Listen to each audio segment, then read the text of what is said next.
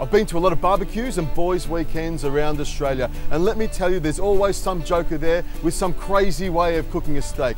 But let me tell you, ladies and gentlemen, boys and girls, sit down and take notes, because I'm the expert here. I'm going to show you how to cook the perfect steak. I'll give you one other tip. Pouring a stubby of beer over the steak in the barbecue does nothing to improve the flavour or tenderness of a steak. What it does is just a waste of good beer. Now what you need to start with is Australian beef, grass-fed beef, and here I've got a beautiful T-bone steak that I got from my butcher. Now what you need to do is, you can say this out aloud, salt loves meat and meat loves salt. You need to put salt on your meat because that's what brings out the flavour. Don't worry about putting any salt on the veggies. You'll see there's no veggies here. No one eats the veggies anyway. You need plenty of salt on the meat because that's what makes it tasty. Look at that.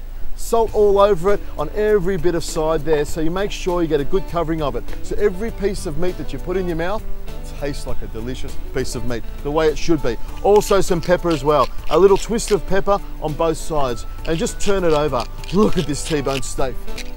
Now here's a little tip. What I do is get a little bit of olive oil, extra virgin olive oil, or it doesn't matter, whatever olive oil you've got, just put a little drizzle on each side and just sort of rub it in. What you want to do is help transfer the heat from the actual barbecue, the Ozpig, into the steak or onto the steak.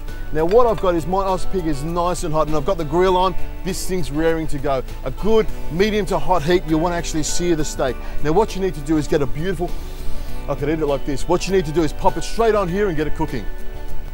On it goes. Hear that sizzle, a little bit of smoke coming off it, that's what you want. You want to sear the meat to lock in all that moisture. Now here's the thing, what I try and do is keep turning that steak. You want the juices, before they're going to escape through the top, you want to turn the steak over so the juices just turn around inside the meat. It's almost like cooking a suckling pig. Look at that. Nice hot hit, that's seared. I'm going to keep turning this every couple of minutes or so until it's nice and juicy. I like it medium rare. This will take about 10 minutes. I can't wait for this one.